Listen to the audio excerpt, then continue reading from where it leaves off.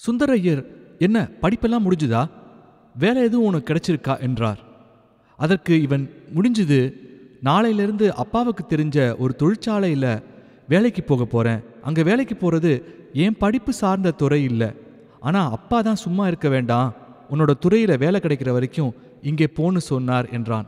அதுக்கு என்னடா, இங்கே வேலைக்கு போயிட்டே அங்கே முயற்சி செய், கூடிய சீக்கிரம் கிடைக்கும் என்றார். சரி என்பது போல கோயிலிலிருந்து வெளியேறினான். ஒவ்வொரு முறை இக்கோயிலுக்கு செல்லும் போதும் அழகழகான பிராமண பெண்கள் இக்கோயிலுக்குள் வருவதால் அவனுடைய மனம் ஒவ்வொரு முறையும் எப்பேற்பட்ட பெண்களை இம்முறை காணப்போகிறோம் என்று ஏங்கும். அப்படி சந்தித்த சில பெண்களைப் போலவே இவனுடைய எதிர்கால மனைவி இருக்க வேண்டும் என கனவு காண்பான். கோயிலுக்குள் வெளியில் விளக்கு விற்பவரிடம் சென்று, இங்கே கிட்டார் கிளாஸ் பக்கத்தில் எடுக்கிறாங்கன்னு கேள்விப்பட்டேன், எங்கேன்னு உங்களுக்கு தெரியுமா என்று வினவினான். அதற்கு அவர் பக்கத்து தெருவில் நுழைஞ்ச உடனே இடதுபுறமா 2வது வீடு என்று கூறினார். அவருக்கு நன்றி கூறியபடியே வேகமாக அங்கே செல்லத் தொடங்கினான். அந்த வீட்டின் அருகே சென்றவுடன் ஒரு பெண் கிட்டார் மாட்டிக்கொண்டு உள்ளே செல்வதை கண்டான். அந்த பெண்ணை பின்தொடர்ந்தபடியே சென்றான். அது ஒரு சந்து போல சற்று தூரத்திற்கு இருந்து பின் இடப்புறமாக செல்ல வேண்டியிருந்தது. அந்த பெண்ணை பின்தொடர்ந்து இடப்புறம் திரும்பியவுடன் பலர் கிட்டார் வாசித்து ஒலி எழுப்புகின்ற சத்தம் இவன் காதுகளில் கேட்கத் தொடங்கியது. இசைப்பள்ளியின் வாசலை நெருங்கிய அவன் உள்ளே சென்றதும் சிறுவர்கள், இளைஞர்கள், இளைஞிகள் கிட்டார் மற்றும் பியானோக்களை இசைத்து கொண்டிருந்தனர். இவன் கிளாஸ்ல சேரணும், அதான் யார் மாஸ்டர் என்றான். அங்கிருந்த ஒரு சிறுவன், மாஸ்டர் உங்க கிளாஸ்ல சேர்றதுக்காக கேட்டு ஒருத்தர் வந்திருக்கார் என்றதும் மாஸ்டர் ஒரு இளைஞர் அருகில் பியானோ வாசிப்பதற்கான நுணுக்கங்களை விளக்கிக் கொண்டிருந்தார். பின்பு இவன் இருக்கும் திசையை நோக்கிய அவர் சற்று நேரத்திற்கு அங்கிருக்கும் இருக்கையில் உட்காரவும் வருகிறேன் என்றார். இவன் சரி என்றபடி தலையசைத்து இருக்கையில் அமர்ந்தான். பின்பு அங்கிருப்பவர்களை சுற்றி சுற்றி பார்த்து கொண்டிருந்தான். அங்கிருக்கும் இளைஞர்களுக்கு நிகராக பெண்களும் அதிகம் காணப்பட்டனர். சற்று நேரத்தில் கிட்டார் பயிற்றுனர் இவனுக்கு எதிராக வந்து அமர்ந்தார். இவன், சார் என் வீடு இங்கே பக்கத்தில் தான் இருக்கு, அதான் நான் உங்களை பற்றியும் கேள்விப்பட்டிருக்கேன், ரொம்ப நாளாக எனக்கு கிட்டார் கற்றுக்கணும்னு ஆசை, வீட்டில் கீபோர்டெல்லாம் இருக்குது, பியானோவும் மியூசிக்கலில் கிரேட் எக்ஸாமுக்காக கிளாஸ் போயிட்டு இருக்கேன் என்று கூறினான். உடனே அவர், ஏதாவது வாசிச்சு காமிங்க பார்க்கலாம் என்றார். அங்கிருக்கும் கீபோர்டு அருகே சென்ற இவன் பீத்தோவனின் ஃபியூரலைஸ் வாசிக்க தொடங்கினான். என்று வாசிக்க தொடங்கியதும் அங்கு வாசித்து கொண்டிருக்கும் பலரும் இதனை கவனிக்கத் தொடங்கினர். சில நிமிடங்கள் அவன் வாசித்து முடித்ததும் மாஸ்டர் இவனிடம் செகண்ட் தேர்ட் பார்ட் வாசிக்க தெரியுமா என்றார். அதற்கு இவன், இப்பதான் பிராக்டிஸ் பண்ணிட்டு இருக்கேன் என்றான். இவன் அதனை வாசிக்க தொடங்கியதும் பலர் இவன் அருகில் வந்து பார்த்தனர். மாஸ்டர் இவன் வாசித்து முடித்ததும் சிரித்துக்கொண்டே, பரவாயில்லை, நல்லா பிராக்டிஸ் பண்ணியிருக்கீங்க என்று பாராட்டினார். பிறகு மேஜை அருகே அவனை அழைத்துச் சென்று அங்கே சேர்வதற்கான பதிவு பத்திரத்தை பூர்த்தி செய்யுமாறு கூறினார். வாரம் ஒரு கிளாஸ், டைம் கிடைச்சா கூப்பிடுறேன், முக்கியமாக நிறையா பிராக்டிஸ் பண்ணணும், என்ன புரிஞ்சுதா என்றார். அதற்கு அவன், கண்டிப்பா, கிட்டார் என்கிட்ட வீட்டில் இருக்கு என்றான். என்ன கிட்டார் என்று கேட்டதுக்கு அக்வஸ்டிக் நைலான் ஸ்ட்ரிங் என்று கூறினான். அப்போ அதில் நீ கிளாசிக்கலும் வாசிக்கலாம், கற்றுத்தரேன், அடுத்த வாரத்திலிருந்து வந்துடு என்றார். மிகவும் மகிழ்ச்சியான மனநிலையில் அங்கிருந்து கிளம்பினான். ஆனால் அந்த மகிழ்ச்சி அவனுடைய வீட்டிற்கு சென்றவுடன் குறைந்தது. ஏனெனில் நாளையிலிருந்து இவன் வேலைக்கு செல்ல வேண்டும். விஜயனுடைய மனநிலையும் அவர்கள் வீட்டில் வாழும் மற்ற 4 மனநிலையும் மிகவும் வேறுபட்டதாகவே இருந்தது. இவனுடைய உலகம் கலை, கற்பனை, இசையாகவும் மற்ற 4 மனநிலை சராசரியான மனிதர்கள் வாழும் மனநிலையாகவும் இருந்தது.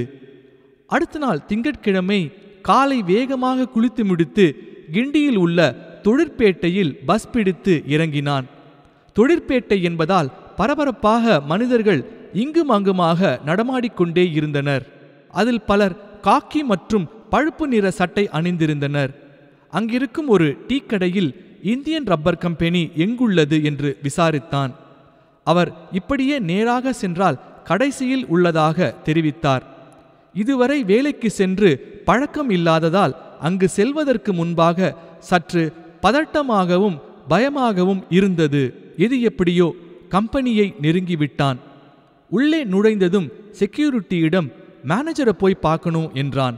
செக்யூரிட்டி அவனிடம் யார் வர சொல்லி இருந்தாங்க என்று கேட்டதற்கு அந்த தொழிற்சாலையை நடத்தும் முதலாளியின் பெயரை கூறினான். அழகப்பன் சார் வர சொல்லி இருந்தாங்க அதான் என்று இழுத்தான். செக்யூரிட்டி போனை எடுத்து மேனேஜருக்கு இன்டர்காமில் அழைத்தார். வர சொல்லுங்க என்றதும் மேனேஜரின் அறைக்குள் நுழைந்தான். அவர் கம் இன்சைட் என்றார். சார் ஐ எம் விஜய் என்று அறிமுகப்படுத்தி கொண்டு ஆங்கிலத்தில் அழகப்பன் சார் வர சொல்லி இருந்தார் என்றான். மேனேஜர் போஸை பார்த்ததும் வடநாட்டைச் சேர்ந்தவர் போல் தெரிந்ததால் தமிழ் அவருக்கு சுத்தமாக தெரியாது என்று தீர்மானித்தான். போஸ் மேலே போய் வேலு என்கின்ற மேற்பார்வையாளர் இருப்பார், நான் முன்னரே நீங்கள் வருவதை தெரிவித்து விட்டேன், அதனால் அவரை சென்று சந்திக்கவும் என்றார். மேலே சென்றதும் ஒரு மேஜையில் நல்ல கருமையான நிறத்தில் நடுத்தர வயதுக்கும் சற்று குறைவாக ஒருவர் அமர்ந்திருந்தார். இவன் வேலு என்று இழுத்தான். அதற்கு ஆமா நான் தான், நீங்க என்றதும் போஸ் சார் தான் உங்களை பார்க்க சொன்னாங்க என்றான். உட்காருங்க என்றார். என்ன படிச்சிருக்கீங்க? சாஃப்ட்வேர் இன்ஜினியரிங் முடிச்சிருக்கேன். எந்த காலேஜில்? வெங்கடேஸ்வரா இன்ஜினியரிங் காலேஜில் தான் முடித்தேன் என்றான்.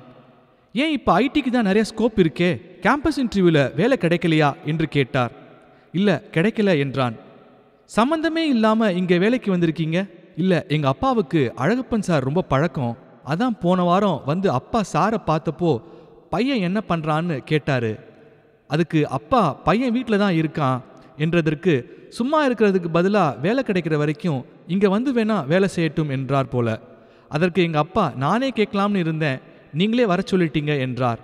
அதனால தான் என்றதும் இருக்கையில் சாய்ந்திருந்த வேலு இருக்கைக்கு முன் வந்து சற்று பவ்யமாக இவனிடம் நடப்பது போன்று அவருடைய உடல் மொழியை மாற்றினார். சூப்பர்வைசர் வேலு இவனிடம் ஃபேக்டரிக்கு போகலாமா என்றதும் ஆர்வமாக போகலாம் சார் என்றான். பின்புறமாக உள்ள ஃபேக்டரிக்குள் இவர்கள் நுழைந்ததும் பேசிக்கொண்டிருந்த தொழிலாளர்கள் வேலையில் மும்முரமாக ஈடுபடுவது போன்று பாவனை செய்து கொண்டனர். சற்று நேரத்தில் ஃபேக்டரி மிகவும் வெப்பம் நிறைந்துள்ளதாக விஜய் உணர்ந்தான். அங்கே பல ரப்பர் மோல்டிங் மிஷின்கள் ஒன்றை அடுத்த ஒன்றாக இயங்கிக் கொண்டே இருந்தது. மிஷின்களின் ஒரு புறத்தில் ரப்பர் திரவியங்களை தொழிலாளர் ஒருவர் நிரப்பிக் கொண்டிருக்க சில நிமிட கணக்குகளை அலாரம் வைத்துக்கொண்டு மோல்டிங்கிலிருந்து அதனை வெளியில் எடுத்து கொண்டும் இருந்தனர். மிஷின்களிலிருந்து வெளியேறும் மிகுந்த வெப்பத்தின் காரணமாக தொழிலாளர்களின் சட்டை முழுவதும் நனைந்து அவர்கள் அனைவரும் வேர்வை மழையில் நனைந்து கொண்டிருந்தனர். வேலு ஒரு தொழிலாளரிடம் சென்று, என்ன எப்போ பார்த்தாலும் பேசிக்கிட்டே இருக்க, ஒழுங்கா வேலை பார்க்குற வழியப்பார் என்று கடிந்து கொண்டார். சற்று நேரத்தில் விஜயை அழைத்த வேலு, இனிமேல் இவங்களை சூப்பர்வைஸ் பண்ணுறது தான் உங்களோட வேலை என்றார்.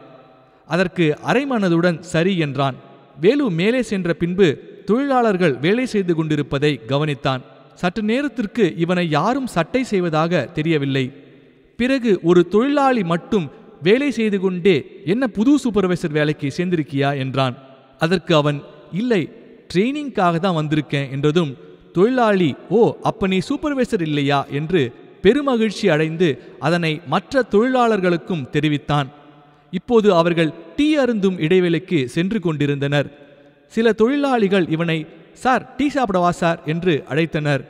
இவனும் சற்று இயல்பாக சிரித்தபடியே அவர்களுடன் சென்றான். ஒரு சிலர் இவனிடம் பேசத் தொடங்கினர். எங்கே இருந்து சார் வர? ஏன் சார் இங்கெல்லாம் நின்று அவஸ்தைப்படுற? நாங்கள் தான் அன்னாடங்காட்சி, இப்படி படிக்காமல் புள்ள குட்டிங்களை காப்பாற்றுறதுக்காக அவஸ்தைப்பட்டுட்டு இருக்கோம்னா நீ எதுக்கு சார்?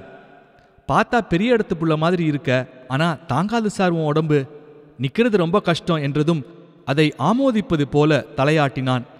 சில நிமிடத்தில் தொழிலாளர்கள் அனைவரும் அவர்களுடைய பணிக்கு சென்றுவிட இவனுக்கு தலை சுற்றியது. இன்றோடு பேசாமல் சென்று விடலாமா என்று யோசித்தான். அதன்பின் பல்லை கடித்து கொண்டு அன்றைய நாளை நகர்த்தினான். வேலையை முடித்து கொண்டு தொழிலாளர்கள் வெளியேற இவன் சூப்பர்வைசர் வேலுவிடம், சார் கிளம்பலாமா என்றான். அதற்கு வேலு, நாளையிலிருந்து நீங்க 9:30 மணிக்குள் வந்துடணும்னு மேனேஜர் சொல்ல சொன்னார். இதை கேட்ட அவன் எரிச்சலாக சரி என்றான். பஸ் பிடித்து வீட்டிற்கு வந்து சேர்ந்த அவனை பார்த்த அம்மா, என்ன இன்னைக்கு வேலையெல்லாம் எப்படி இருந்தது, அழகப்பன் சார் இருந்தாங்களா என்று கேட்டாள். அதற்கு அவர் இல்லை என்றும், வேலை செய்கிற இடம் ஒரே அனல், சுத்தமாக எனக்கு அங்கே போகவே பிடிக்கல என்று கூறினான். இப்போதானே வேலைக்கு முதல் வாட்டி போயிருக்க, போக போக பழகிடும் என்றாள். அதற்கு விஜய், அப்பா கிட்ட சொல்லிடு, நான் இந்த மாதம் வரைக்கும் தான் போவேன், அதுக்கு பிறகு எனக்கு அந்த கம்பெனிக்கு போகிறதா உத்தேசம் இல்லை என்றான். இப்படியே அந்த வாரத்தை கடத்தி கொண்டு வேலைக்கு சென்றதில் வார இறுதி நாட்களான சனி மற்றும் ஞாயிறு 2 நாட்களும் அவனுக்கு விடுமுறை என்பதில் பெருமகிழ்ச்சி அடைந்தான். வெள்ளிக்கிழமை மாலை மிகவும் உற்சாகமாக வீட்டை வந்தடைந்தவுடன் கிட்டாரை தேடினான். 3 மாத நாய்க்குட்டி அவன் கால்களுக்கு இடையே நுழைந்து அவனுடன் விளையாடியது. அவனும் உற்சாகமாக டிம்மியை அழைத்து சற்று தூரம் ஓட அவனை துரத்தியவாறு சென்று அவன் கால்களை வருடியது. அதே நேரம் வியாபார வேலைகளை முடித்துக்கொண்டு விஜயின் தந்தை எப்போதும் அவர் அலுவலகத்திற்கு எடுத்துச் செல்லும் கருப்பு பெட்டியுடன் முறைத்து கொண்டே வீட்டிற்குள் நுழைந்தார். விஜயின் அப்பாவை கண்ட டிம்மி அவருடன் விளையாடுவதற்காக அவரை துரத்தியது. ஏன் இந்த சனியா என்னை துரத்துது? நான் வீட்டில் இருக்கிறது இதுக்கு பிடிக்கலையா? நான் இந்த நாயை கொண்டு போய் விட சொன்னேனே, இன்னும் ஏன் கொண்டு போய் விடல? விஜயின் கடைசி தம்பி தயாவை அழைத்து ஏண்டா இன்னும் கொண்டு போய் விடாம இருக்க என்று கோபமுற்றார். அதற்கு அவன், இதை வாங்கின டாக்டர்கிட்ட கொண்டு போனேன், அவர் இப்போ நீ கொஞ்ச நாளைக்கு வீட்டிலேயே வச்சுக்கோ, நான் யாராவது கேட்டாங்கன்னா உனக்கு சொல்கிறேன், அப்போ கொண்டு வான்னு சொல்லிட்டார். ஆமாம், உங்ககிட்ட விற்றவன் தான் அதை வாங்கிக்க போகிறான் பாரு, நானும் அதை நம்பணும், எனக்கு தெரியாது, சீக்கிரமாக இந்த நாயை டிஸ்பஸ் பண்ணுற வழியை பார் என்றார்.